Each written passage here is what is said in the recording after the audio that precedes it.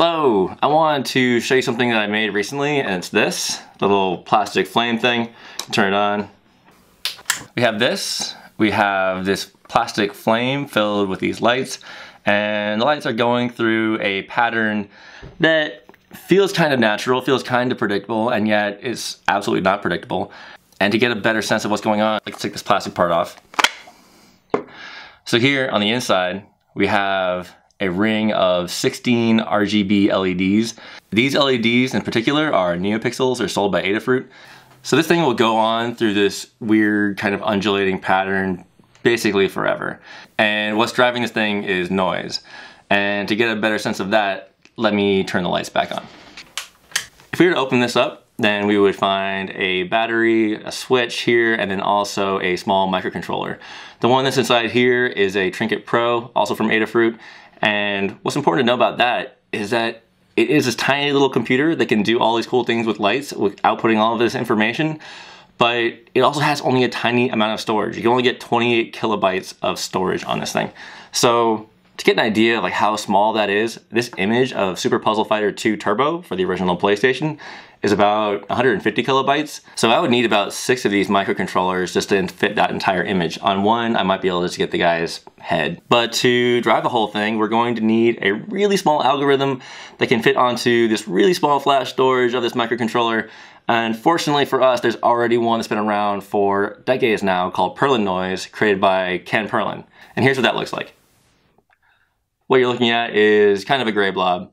But it's a really cool texture. It feels nice. It feels kind of natural. And we can make as much of this stuff as we want. We can zoom out, we can zoom in, we can zoom back to the medium again, we can start moving in one direction, we can move in another direction, we can start animating it if we wanted to. There's just infinite amounts of this noise that we can make. So if we have the noise function, put it in an X coordinate, put it in a Y coordinate, put it in a Z coordinate, and we get some value from 0 to 1.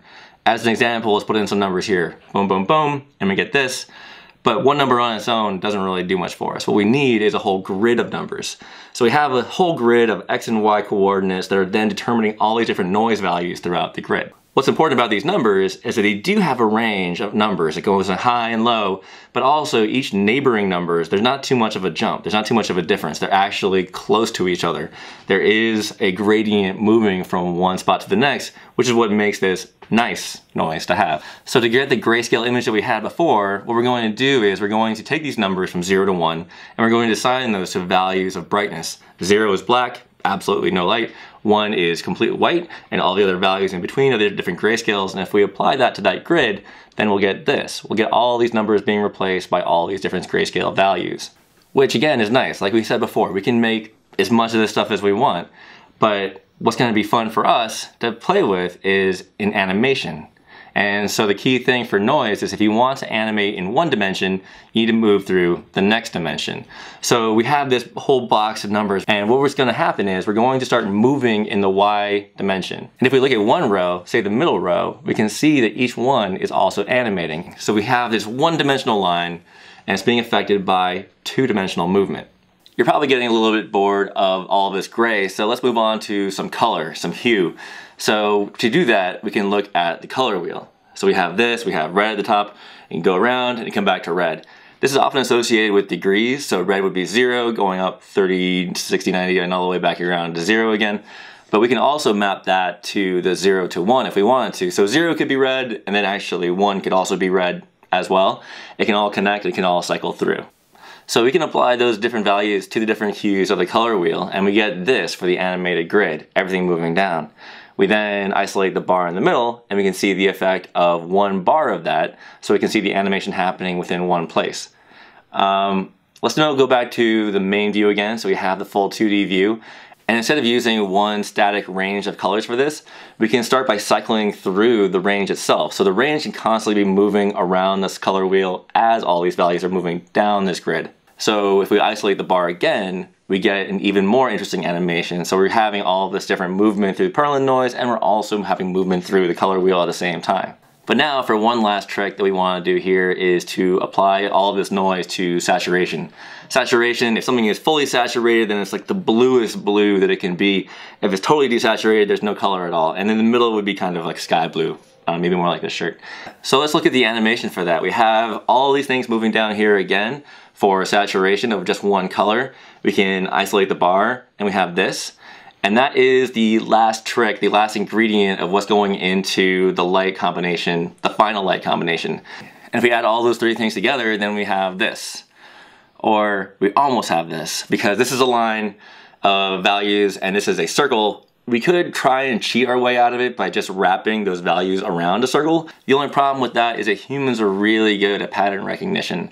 So even though most of the time you won't be able to see the seam of where the beginning and end meet, sometimes you will. And once you start to see the seam, you can't see anything but the seam. You're just gonna see the flaw right away. So we want to avoid that.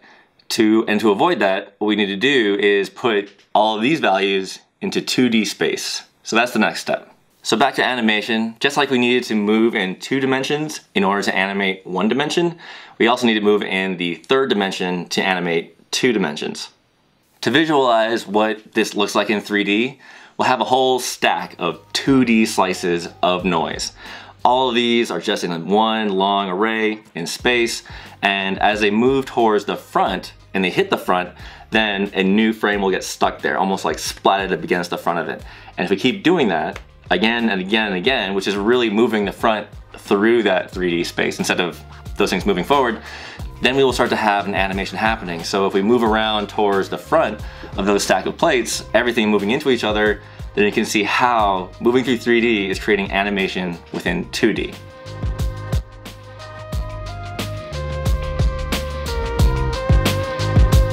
And now that we know how we're moving things through in 3D in order to animate 2D, we can put everything together in 2D. We have hue, saturation, and brightness all being animated at the same time in one grid. And that gives us all the colors we need to send to the LEDs. We have all of these things, they're existing in 2D space, it's being animated in 3D, and there you have it, an LED torch controlled by noise. Alright, I know I didn't get into any of the actual code for this, but if you want to learn how this all works with actual code, I highly recommend these videos on Perlin noise by Daniel Schiffman over at Coding Train. Everything I know about Perlin noise I learned from watching these videos, so just give it a bit of time and it'll make a lot more sense. If you have access to a 3D printer and some electronics, then all the instructions for making this particular lamp are down below. If you want to play around with the code to tweak the settings to make the effect more to what you want, there are 3 main things to play around with. That would be the speed, that would be the zoom, and that would be the range. Changing the speed is pretty self-explanatory. If you have it nice and slow, it would be more like a soothing effect. And if you have it fast, it would be much more turbulent effect, maybe more like a fireplace or something like that. Similarly, the zoom or the scale of it all is how big you want all of these noise pieces to be. If you're zoomed in, it will have big waves to it. And if you're zoomed out, then it will be much smaller, much more of a turbulent effect from far away. And as for the range is the values of the noise that you want to focus on. So the values that you get from noise are not evenly distributed. It's not like an even random thing happening. In fact, it's more of a bell curve. So if we look at this example of a grid and we're going to be animating through it, then we also have a chart getting squeezed out over here. So knowing about the distribution of noise and knowing what that range is, you may want to expand the range so that it actually covers the full spread of values that you want to cover. Or you may want to use that to target more specifically an area that you want to influence. You don't want to have the full range of brightness, but you want to move that noise value that you're paying attention to just the area that you want to cover. And that's it. Thanks for watching. I hope that helped. I hope that made sense. I hope that at least you have a basic understanding of what noise is. You don't even know how it works, but if you, again, there are plenty of other resources to dig into the mathematics behind it, like vectors and dot products and all that kind of information, which is fun, but it will not affect anything that you're going to actually do with it using it as a tool. It's just a little bit more for some deeper understanding. I hope that was helpful. If it was, please like, please subscribe. Thanks for watching, and for now, here's a few other examples of things that can be done with noise.